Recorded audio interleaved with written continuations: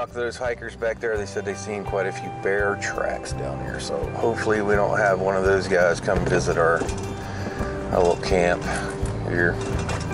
So we're out. This is an island in the green swamp of pines. It's a managed forest area. So it's not too far up here to campsite, and it's a beautiful, beautiful campsite.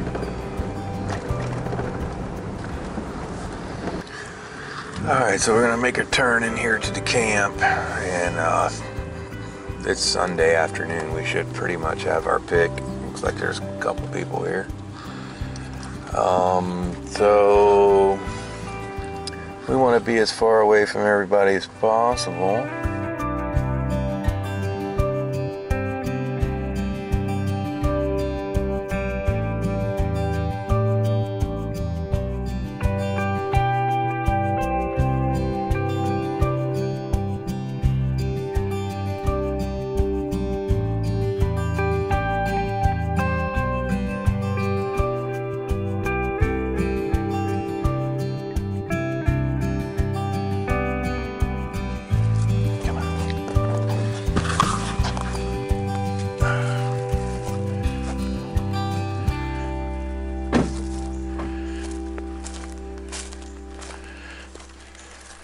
So here we are.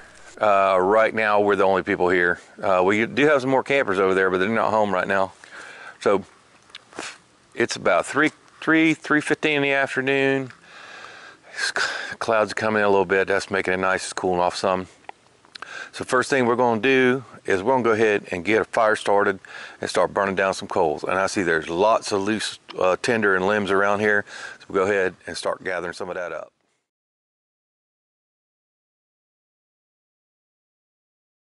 So here's our fire pit. It's in pretty good shape, but I do notice the first thing you want to look at in here, got some pine logs in there. All right, you definitely don't want the pine logs in your fire pit. So let's go ahead and see if we got active fire ants. We do, as usual. Let me show you those guys. As you can see, them little suckers. I disturbed their nest and they're going everywhere. So we got two choices here.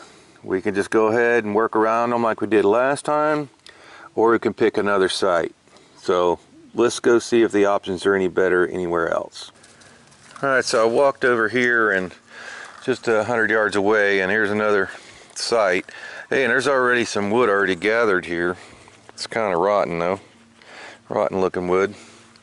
And we got a water spigot right there, non-potable, but we can use that to wash our hands off with. So I think we're just gonna boot and reboot and move right over here and use this site instead, and that way we won't have to fight the ants. I hate those things.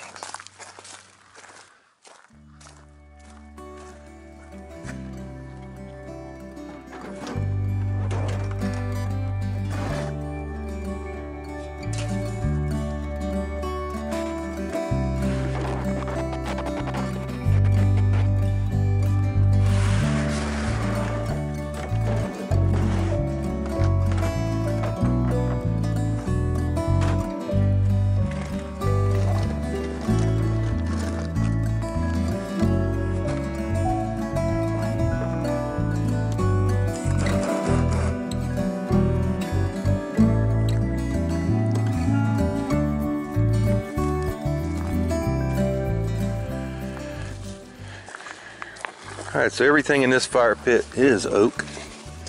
So we'll go ahead and put that's 2 paper towels with about a tablespoon of vegetable oil on it. And then we'll go ahead and just use this stuff that's already here to kind of support the tinder. This is Backwoods is finding some more, but we got plenty here close by. Get a nice bit of tinder going on there. Light her up. Let's do it.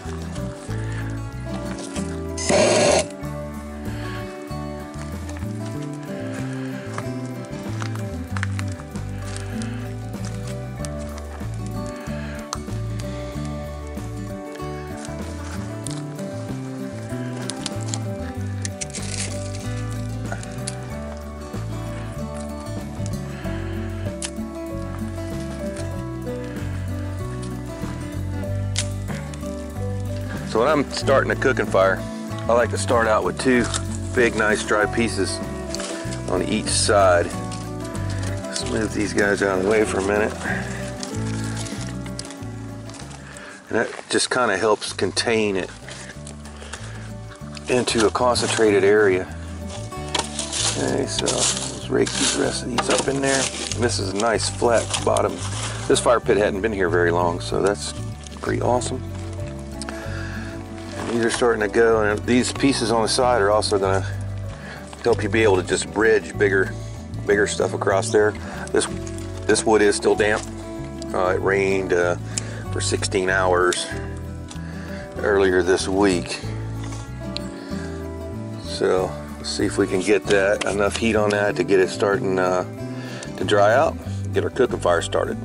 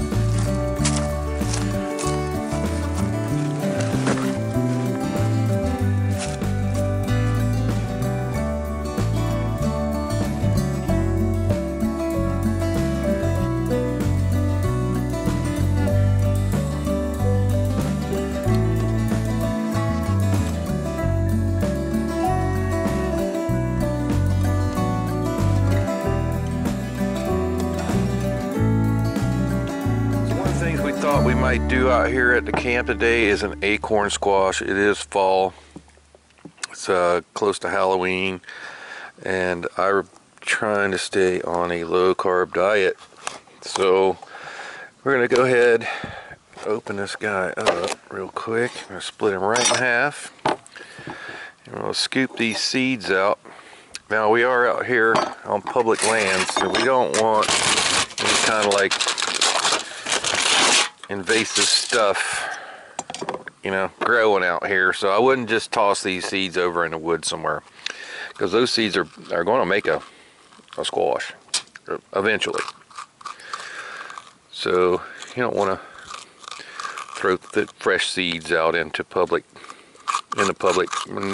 anywhere in national forest parks, public land, anywhere really, where they might have a chance of growing, or something might eat them that shouldn't be eating them and have issues. So we're going to go ahead and clean out those cavities real good in both of them, and then we're going to prep them to bake right on the campfire. Alright, so they're not going to need a lot.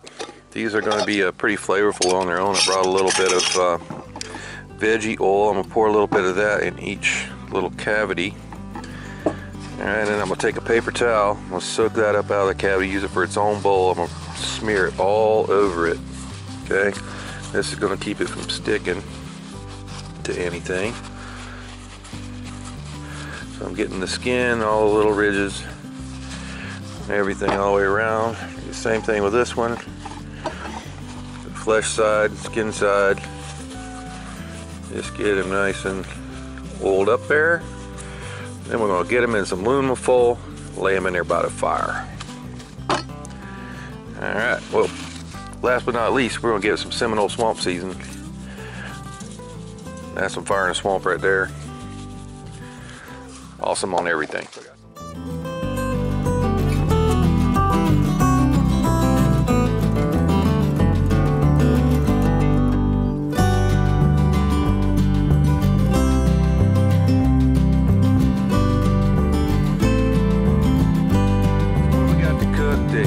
Today is a rabbit, and if you hunt, you know, you're going to probably have that opportunity to get yourself a rabbit every once in a while, and you know, they're freaking awesome. Okay, this one we did not hunt. Hunting season not open yet here. in Florida. So this is domestic rabbit, but you're going to cook a wild rabbit, excuse me, exactly the same way you can do with this recipe here. And I like to come right down over that breastbone, get all that that meat off of them ribs, peel that down with my front shoulders. Okay, get as much of that off of there as you can so you're not wasting anything. Even some of that meat from the side of the neck. Alright, I got them front shoulders off of there.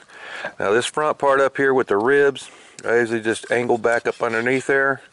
Alright, get down to where the first rib is. And let's find it here. We're pretty close.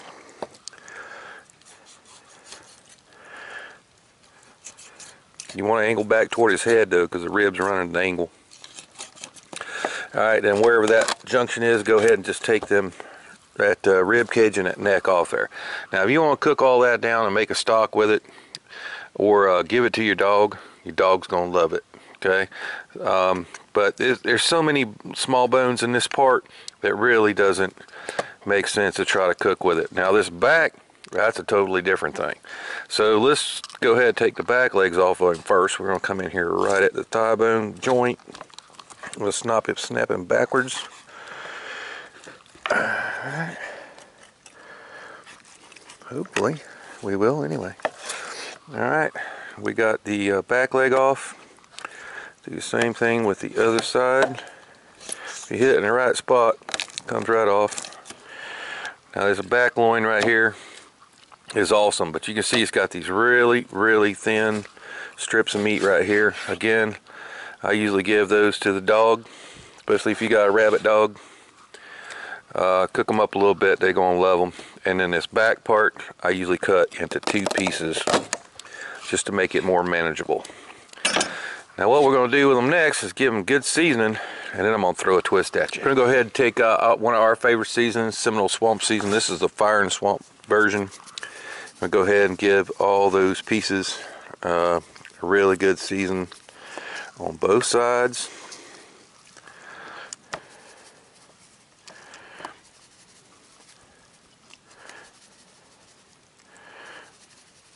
I wouldn't season rabbit any more than you would chicken. It's a delicate meat. Now we're going to go ahead and bacon wrap those pieces. So however much it takes, I usually just about 1 strip per piece usually works out just fine. We got some skewers over here. See if we can get them out. Let's get us out a few of them.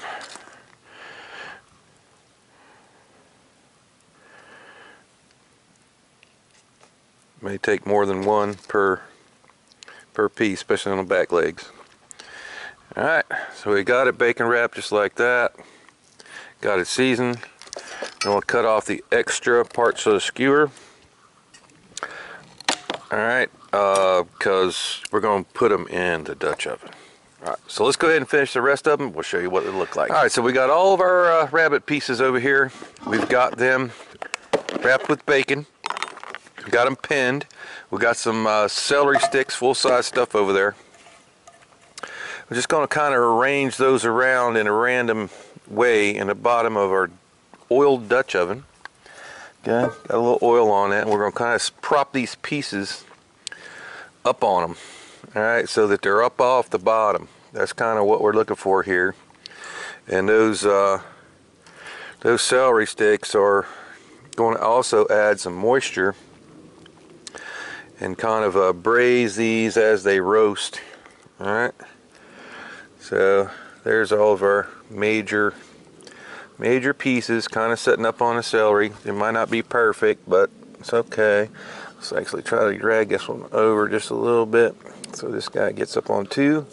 Kind of keeps him up off the bottom. That's kind of what we're looking at with the celery. So let's go ahead and our fire is perfect right now. So let's get this Dutch oven set up on some real campfire coals. Hey, right before we do that, let's go ahead and give it another little sprinkle of Seminole Swamp on the top side. Here we go. All right, let's get her on the fire. All right, so that's what our campfire coals look like right now. So I'm just gonna bring over my shovel. I'm gonna go real light on the bottom of this. All right, I don't want a ton of bottom heat on that. Burn it up. Let's go ahead. I'll set on number 12. I'm gonna load the top up pretty good because what we're gonna do is today we're stacking our ovens.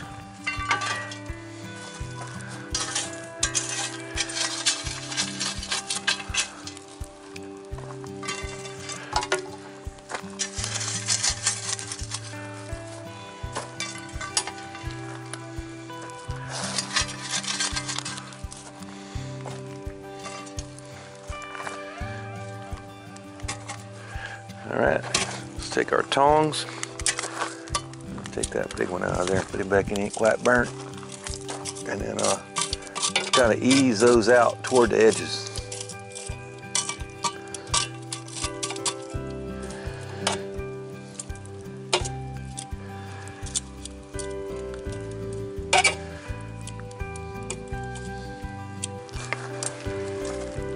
Okay, so now that we got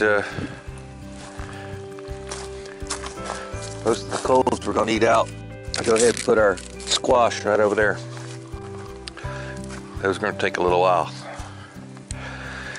We are going back in for some more coals, but I'm gonna let that burn for a minute. So I can already hear that sizzling away in there. So we're gonna go ahead and get our number 10 preheating right on top of it. Like I said, today we're gonna stack. All right, so we got that 10-inch stacked on top of the 12. We got some rough cut organic carrots there. They're gonna take the longest, so they're gonna go in first. Let's go ahead and just stick the lid on, let them get a little head start.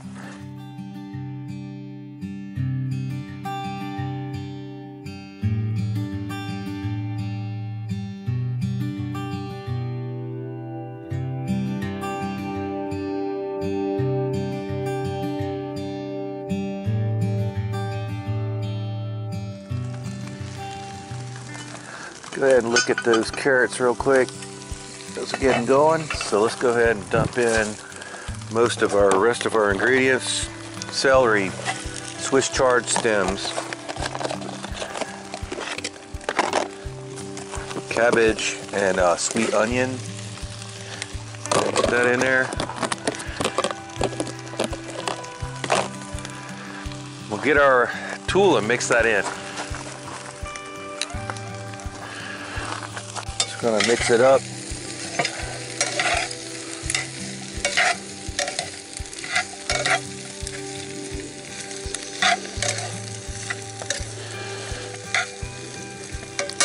Go ahead and give some seasoning. I'll give a little salt. This is our Camp multi-seasoner pack. A good amount of salt there. I'm gonna give it some black pepper, of course. Give it a little bit of garlic. And let's give it a little cayenne, just a little cayenne. Don't tell Mrs. Backwoods.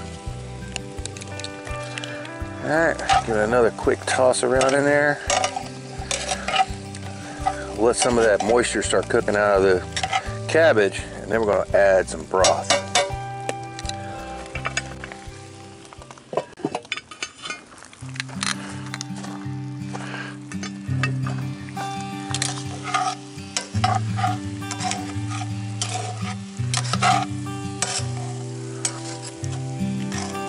Might just have to set this in there by the campfire and get the heat up on it a little bit. See how it goes.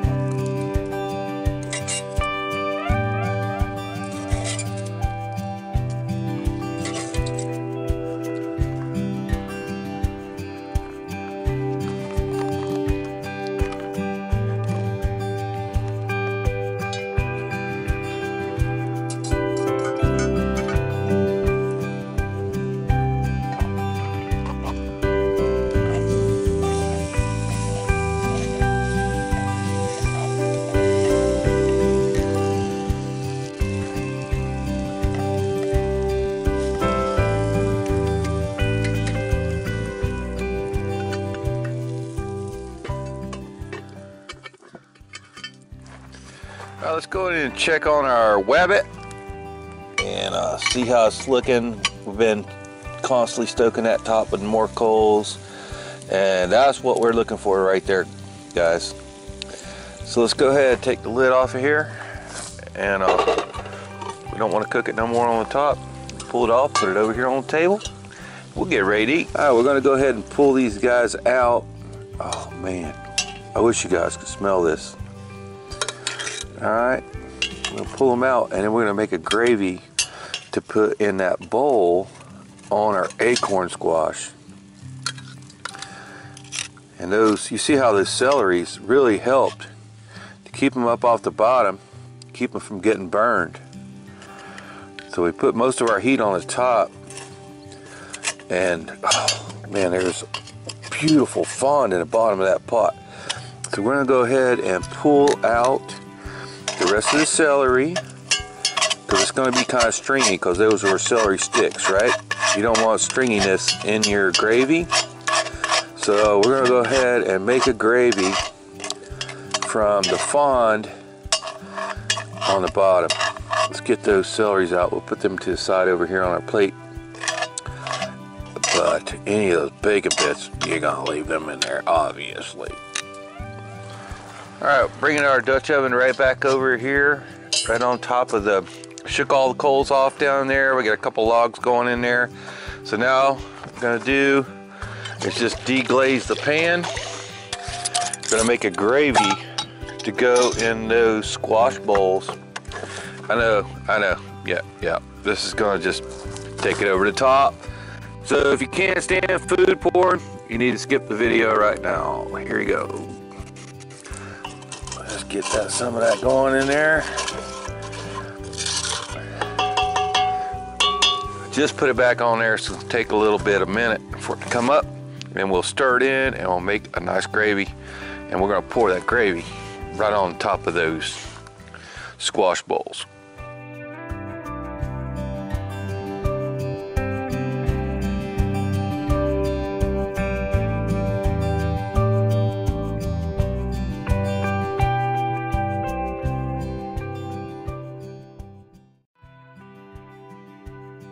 Got a little chicken broth going in there, deglaze that pan. Now we're gonna go in with just a bit of cornstarch and thicken it up so it don't get crazy, because it's not boiling real hard. We just want kind of like a thin gravy. All right, that looks perfect. All right, so that's enough. Go ahead, stir it around a little bit with the wooden spoon, make sure it's completely deglazed. And we're gonna pull it right up off the fire. And that's gonna go right in those squash bowls we made earlier. All right, let's serve up this great campfire meal. I'm gonna bring over a plate here. And we had that rabbit going right up under there, keeping warm while we're getting everything else ready. Go ahead and pull those skewers out. You don't want your campers chomping on any of those guys. All right, oh God, they smell awesome too. Now we're gonna come in here with one of those acorn squashes we did right there, just right on the coals. And oh man, look at that. It makes kind of a bowl. And it is super done right there too. All right, let's check out the 10-inch over here for the veg. Pull the lid off of that guy. Whew, super hot. Gonna bring in those roasted vegetables. All right, mushrooms, carrots, green cabbage, onion, and Swiss chard, which is going to be so awesome. All right, so we got this nice bowl. What we need for that is that gravy we just made from the drippings from the rabbit. It is super rich and flavorful, and that, my friends, is a camp meal that everyone's gonna love.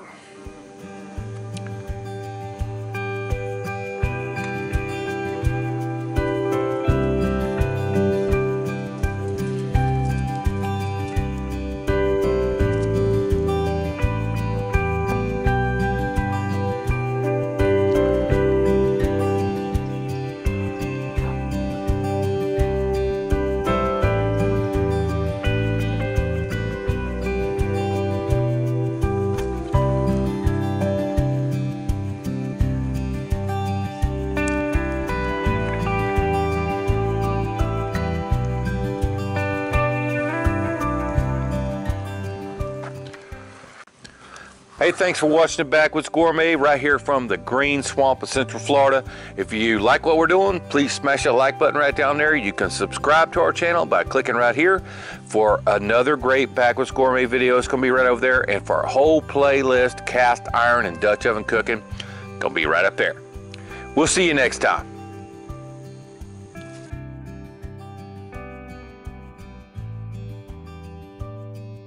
Subscribe to our channel. You can do it right there for a whole, oh geez.